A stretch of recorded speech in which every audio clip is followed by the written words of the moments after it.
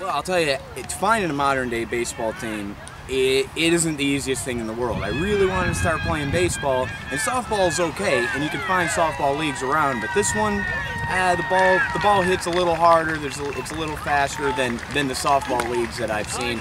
And besides that, it's almost like being a reenactor in its way. It's like being a Civil War reenactor, but you know, you're not shooting people. My husband's a player in the Elkton Eclipse. We come down. We were at an event yesterday, and we travel around to different Civil War sites.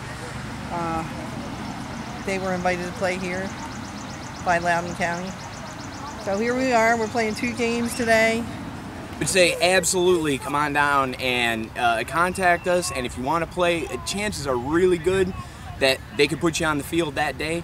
We have, I can't remember how many members we have, but I've seen about 14 in regular rotation, and they show up between like 8 and 10 people will show up at a time.